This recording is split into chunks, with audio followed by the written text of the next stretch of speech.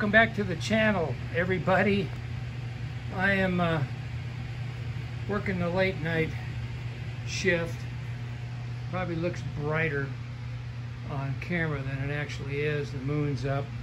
I'm frantically trying to get all this done for El Dorado Days 2024. In the previous clips, drilling and tapping this hole, I am building the sensing line to run between the unloader and the head of the compressor. That's the latest task. I still got to make up the new belt. I removed the China cap exhaust, because every time I walk around this trailer, that exhaust would just go, ugh. This thing has got to weigh 20 pounds at least. It's heavy.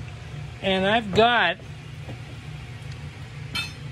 the nipple and the elbow screwed in as far as I dare. You know, this is pipe thread, it's tapered. If you screw it in too far, you run the risk of splitting the cast iron head. Oh, that thing just kept wanting to blip. So I said, the heck with it. I got some 1-inch pipe and a cap, drilled it just like the existing exhaust on the smaller LB, and put it in there. So that's the exhaust. This has been a refreshing break from working on these two rascals. I've got an oiler issue on this one. The oiler that delivers oil to the rocker arm ain't doing its job. There's a little reservoir in there, and this thing runs for a while and builds up pressure and fills the reservoir. It's supposed to start delivering oil through the tube onto the felt pad to feed the rockers. And so far, that ain't working. This one about wore out my arm trying to get it started. It's fuel related. I got good hot spark. Since I'm running on propane, I got to figure out the fuel delivery. So yeah, and I'm out of time. But hey, I was a scheduler, you know, for 20 years for the U.S. Navy as a civilian, and panic deadlines were a way of life every day. So I guess I know how to deal with this.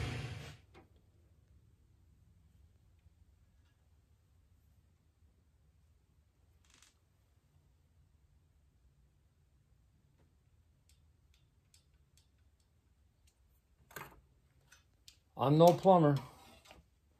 I'm a tin bender. A tin bender doing plumbing. I'll stop right there.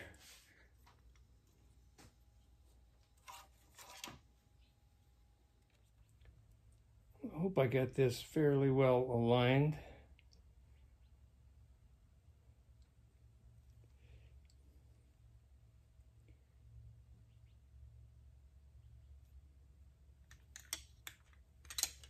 Never been a big fan of these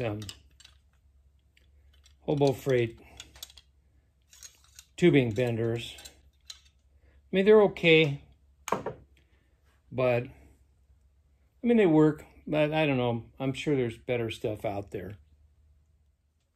Well, I hope my measurements were correct.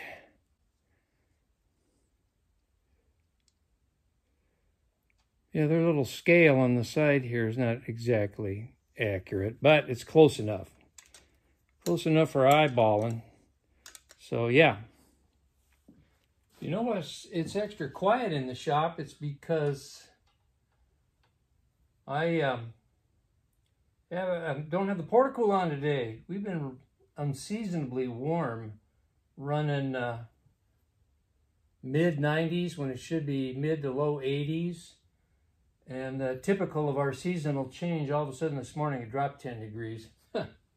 It's nice and cool, and it's going to drop several degrees every morning and clear up to El Dorado Days. It's going to be mid-70s, so that'll be pleasant. I'm going to cut, I just got this marked, I'm going to cut this to length. I'll bring you back when we get ready to put it on with the ferrules and compression nut. This is a cobalt deburring tool. Looks like a clone of a Nyoga. You machinists that are watching are familiar with this stuff, but it was inexpensive and it works quite well. So I'll get this deburred and then we'll get it installed. Got my compression nuts and ferrules on here. So let's see if I can make this all work.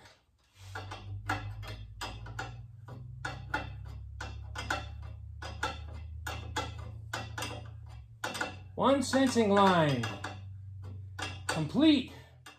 For those of you that may be concerned about chips and shavings getting into the pipe when I drilled and tapped it, I didn't show it on camera, but I got the shop vac out and sucked that out real good.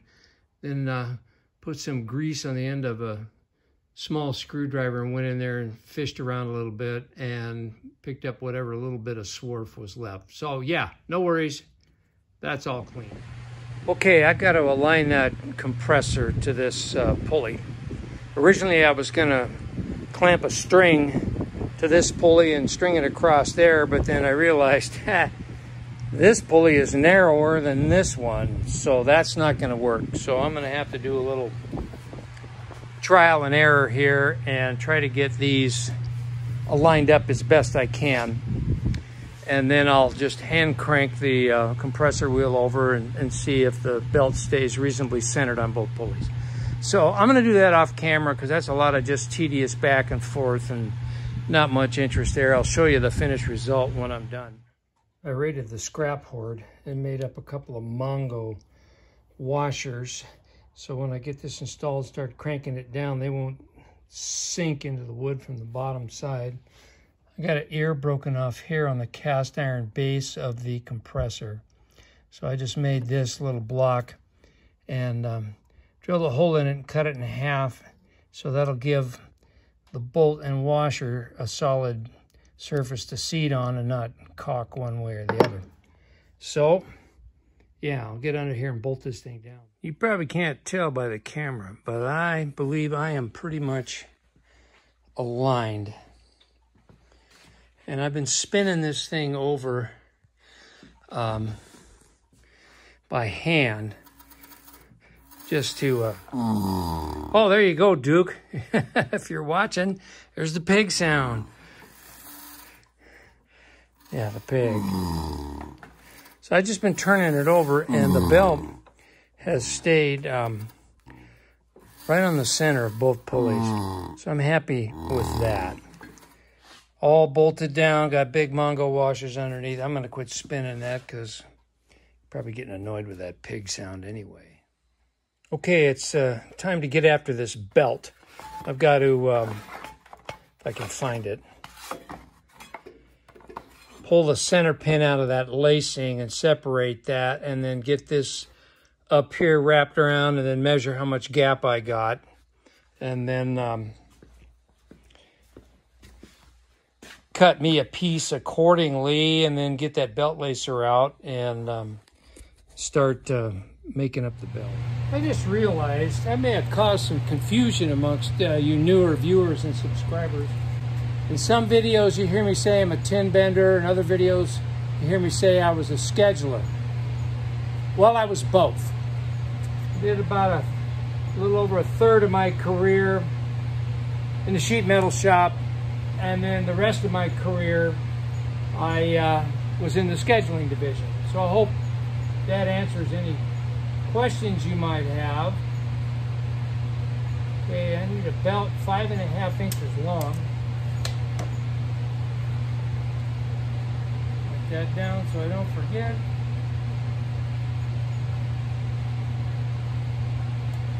Yeah, I did both. And before my federal career, I worked, you know, the sheet metal trade for several years before I went into federal service. So there you go. All right, let me get the gear together and let's make a belt.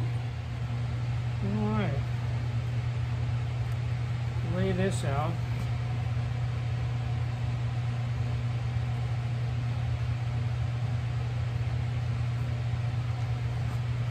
want to cut this.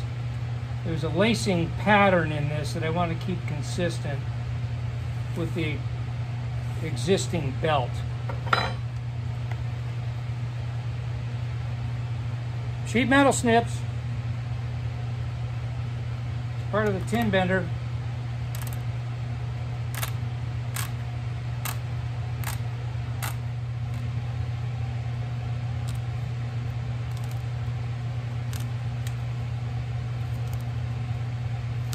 I'm going to fasten this belt lacer right down to the step on the trailer, just temporarily.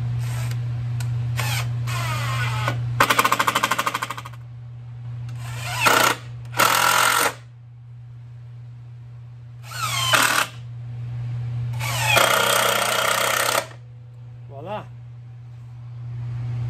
These lacing clips, they have a long side and a short side, and they fit in slots in the machine. And as you install these, you slide this pin in to hold them in place.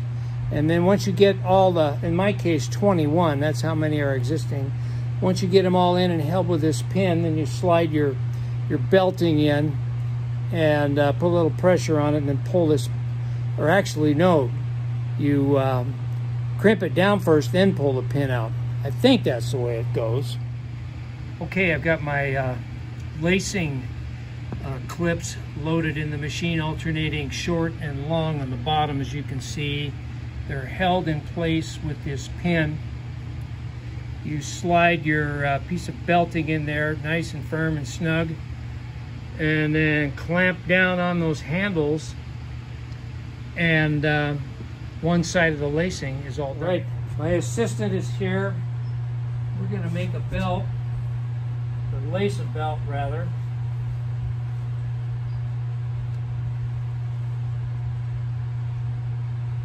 Okay, you just put pressure on it, like that. Yep.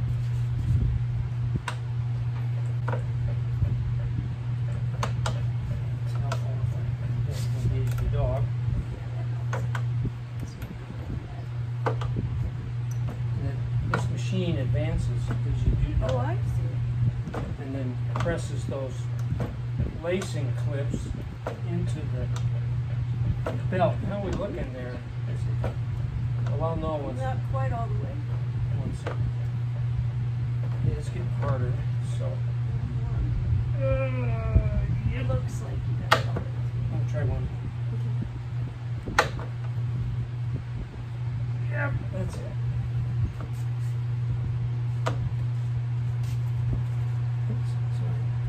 And then this pin holds all that in there. Wow. So there you go. That half of the belt is laced. I'll do the other side off camera, since now you see how it works. Well, this is how your great-grandpa or great-great-grandpa, or grandma for that matter, did it back in the day. I'm installing the pin.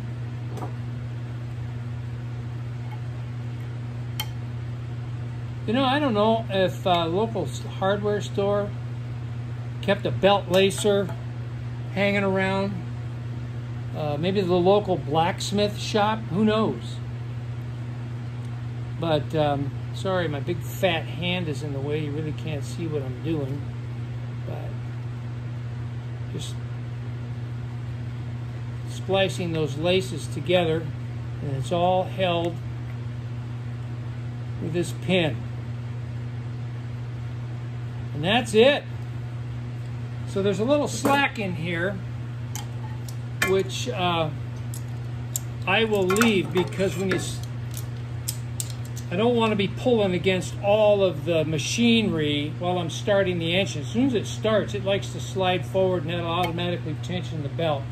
I've got a clamp on the skid below to act as a stop so it doesn't go too far. But anyway, the belt is now complete.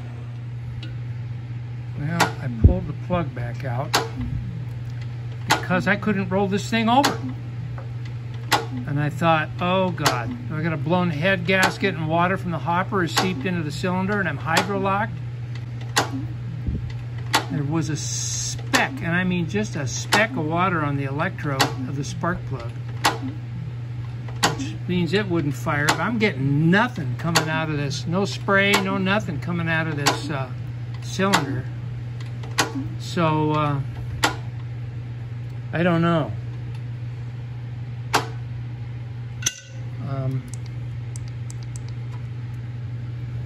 And I'm not seeing any evidence of water in there. So I really don't know. Well,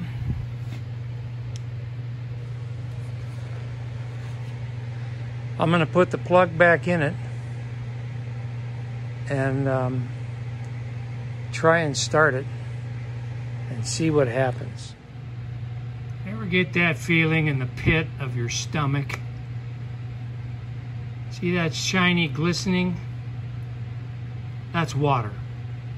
It's not a fully blown head gasket, but it's definitely seeping. I gotta pull that head off.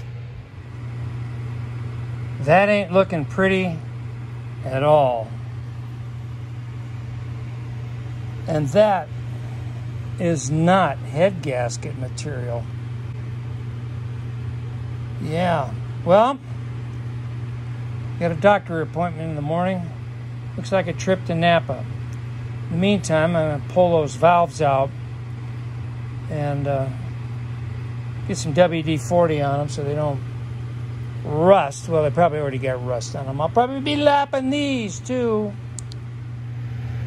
But fortunately for me, the seats and the valves look great. No pitting. The intake valve definitely needs a little touch up, but not bad.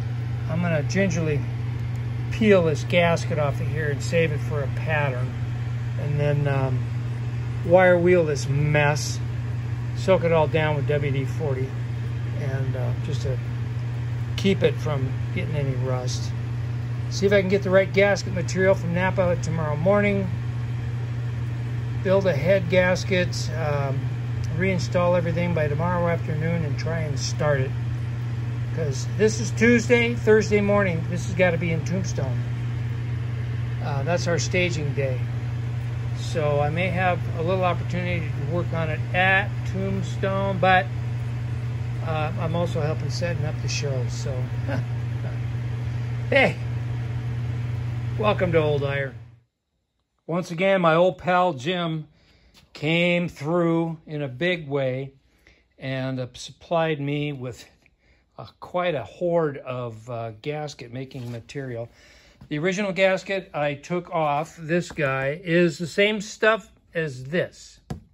This is Garlock 3000, and it's Blue Guard, and it is rated for oil and gas and head gasket. The only problem is it's really hard and stiff, and that surface is just rigid and hard.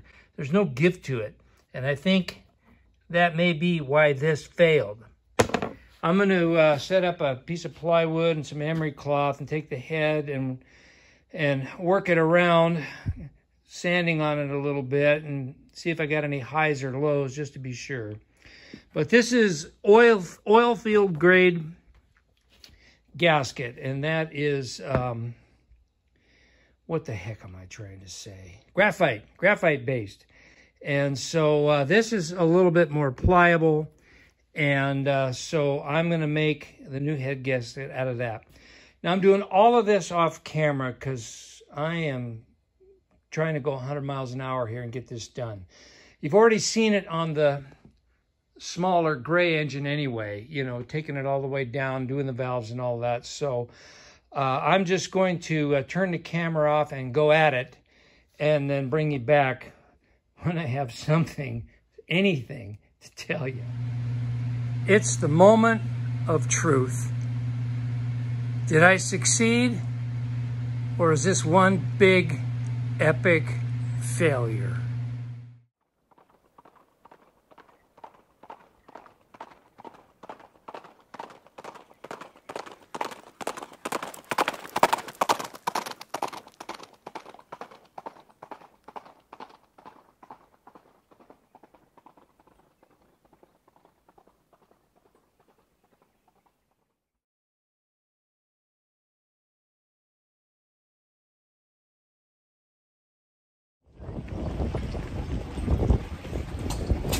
I didn't do anything.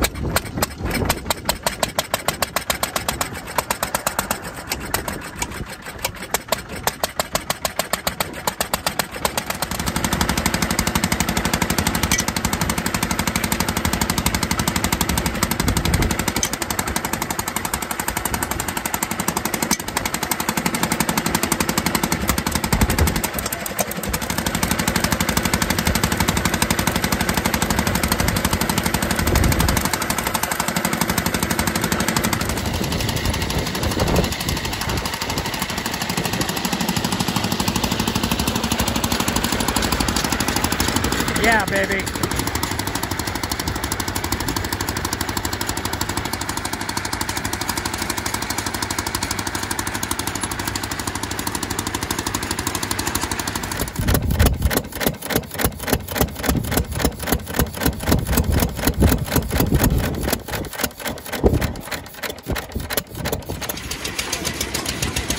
The Oracle of Power from the Past, Larry Castens, and his St. Mary's Machine Company 4-horsepower semi-automatic engine, built in 1911.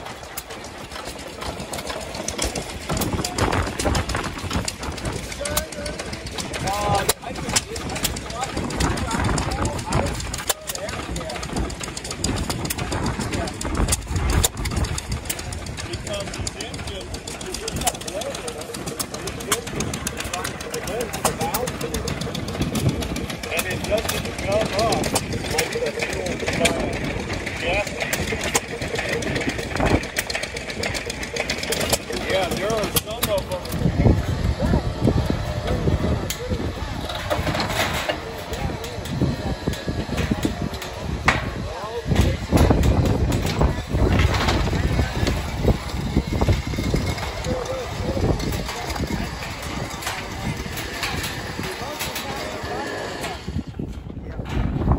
You're not man enough, Lance.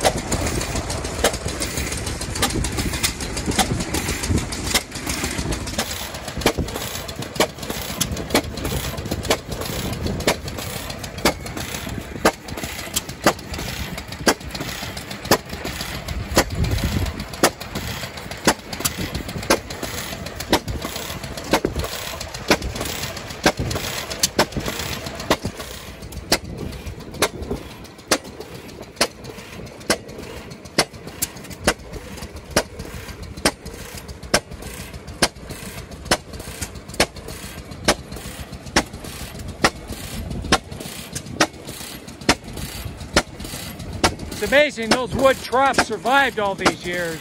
100 years, at Yep. least, you know, maybe more, probably more. So this setup was originally designed for what? Well, keep an old mine. I got these from my miner. Okay. Yeah, there were like 20 of these in a row for some kind of engine. I didn't ask him what kind of engine it was. Yeah. Maybe I think we're make more, so we got vertical or something. But they're like 1890s, 1900s. So some kind of a sluice system for mining then, huh? Oh no, for cooling the engine. Oh, okay, that's thermal sight. I gotcha. Yep. That's pretty cool. Sucks water out of the tank, cools the engine, and then Runs the water through the trough to cool the water back down. See, originally this used to pump the water, so I couldn't beat this. Yeah. It just used well water. Yeah. But, you know. Early form of radiator.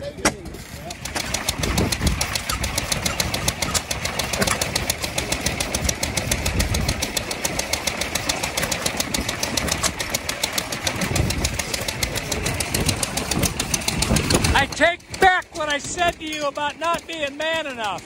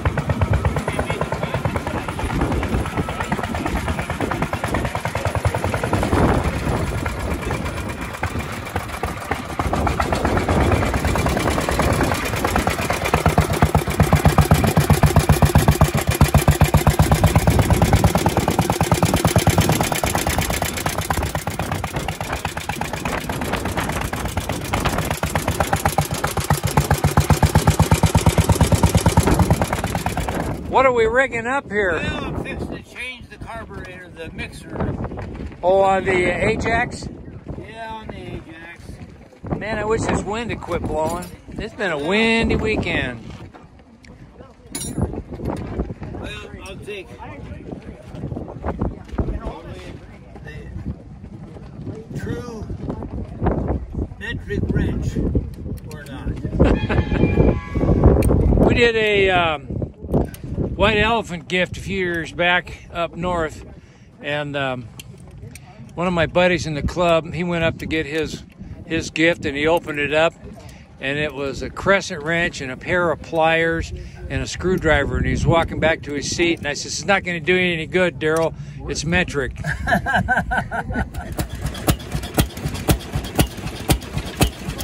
we'll try the air compressor.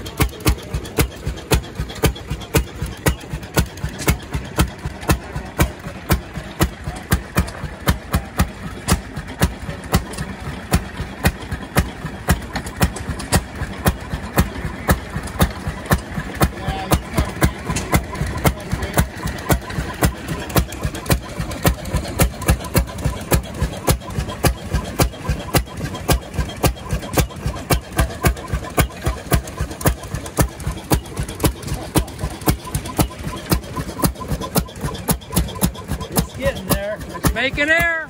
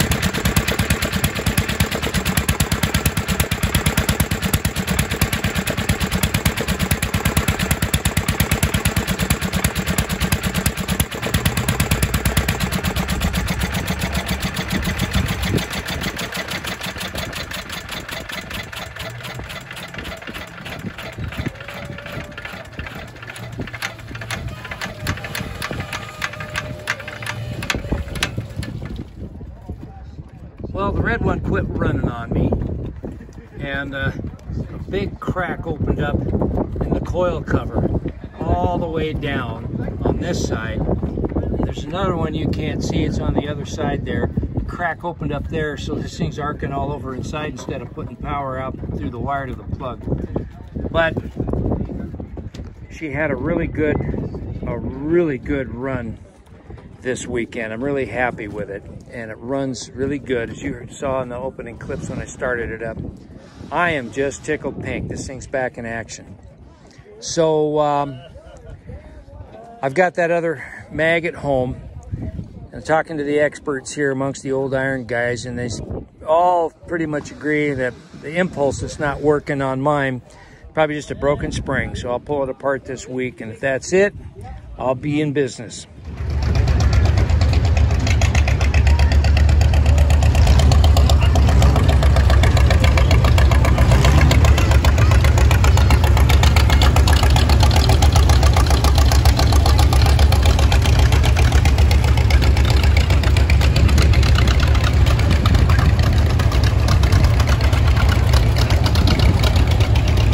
Okay, Mike.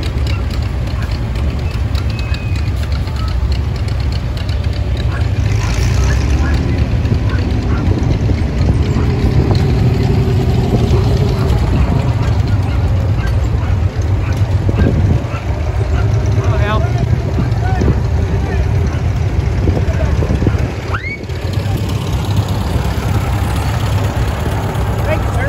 That's it.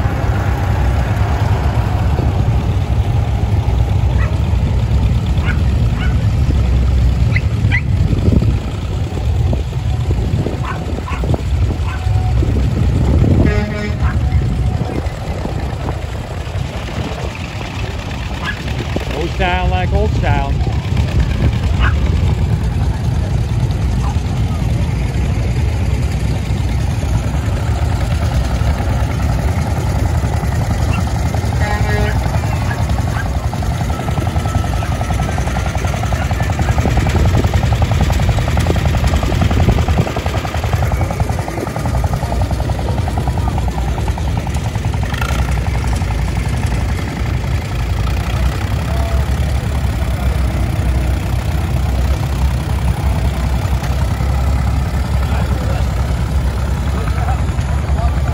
Power from the past. Well, that is a wrap. I want to thank you all for joining me on this 4-video odyssey, trying to resurrect all this cast iron in time for the Eldorado Days event in Tombstone, Arizona. And it was a lot of fun. First day was windy as all get out, and the usual foibles and mechanical breakdowns.